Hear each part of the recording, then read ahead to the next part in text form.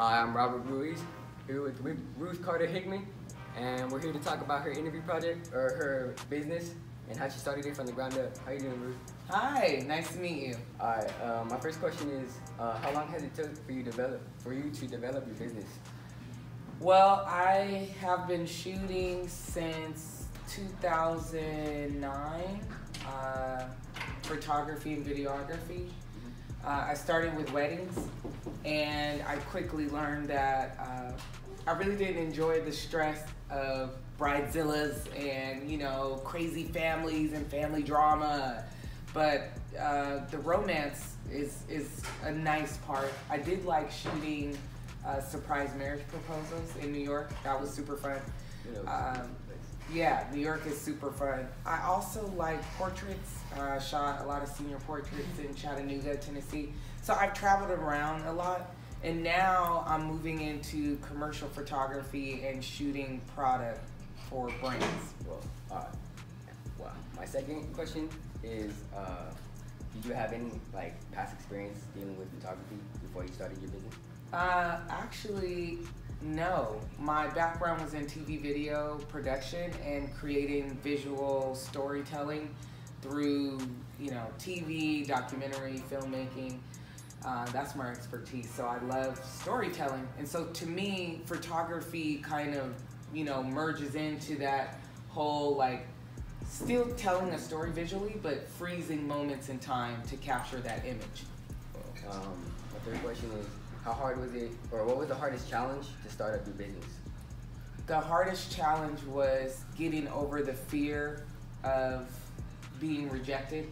You know, as an artist, not everybody's gonna like your work, not everybody's going to, you know, you're not gonna vibe with everybody. But the cool thing about being an entrepreneur is you get to choose who you wanna work with and who you don't wanna work with.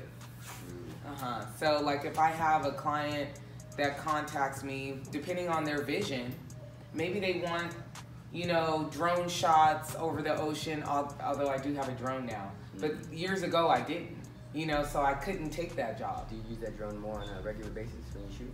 Actually, I haven't. It's new. I just got it. It's a Maverick Pro. It's super cool.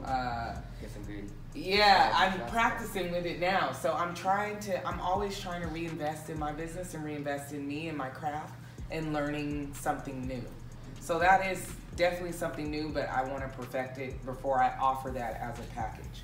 Now, bringing up your drone, how much do you actually spend on all your equipment when you shoot? Because I know having equipment is one of the most hard things to take care of. Absolutely. In photography and videography, you're going to spend thousands. I've invested probably about $10,000 in equipment. Equipment alone? Yeah. What? Wow.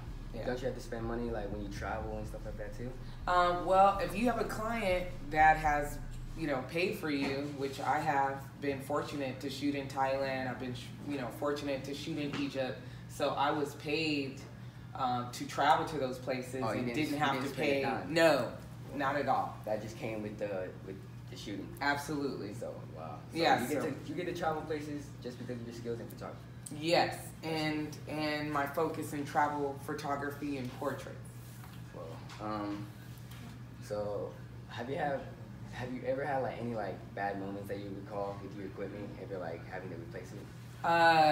Yes, and sometimes, I mean, with camera equipment, the camera body itself, they always invent a new camera body. So the photography business within itself is a business. They always want you to buy this new product, So really, it's not about the body of the camera. It's more about the lenses.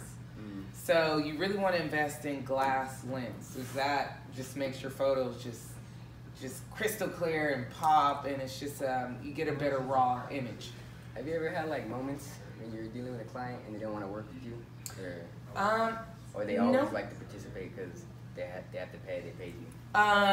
Yeah, I mean, I've dealt with some difficult clients before, but I mean more so difficult in a way where they don't feel comfortable in front of the camera, so I have to really talk them through, you know, pretending like the camera's not there. You and I know the camera's there, but I'm focused on you because I know that it's not about the camera. And so that's what I try to communicate. That's why I try to get to know my clients so they can feel comfortable with me as a person and a human being.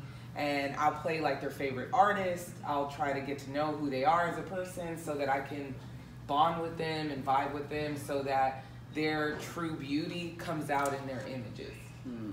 What was the main thing you wanted your clients to take away when you're finished with your shooting? I want each client to say, I love my photos. And so far, all of my clients have said, I love my photos. So when they say that, it really touches me because I really work hard to think about the location, the visual concept, what they're wearing. I pay attention to all the details so I can get the best image of them so that they can be happy with their reflection.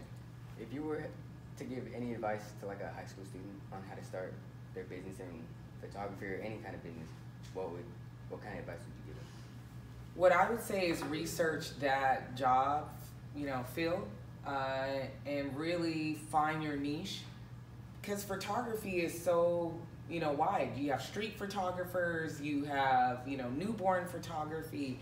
Know what it is that you really like to shoot. In a lot of businesses, it always branches off like that. There's always like parts of.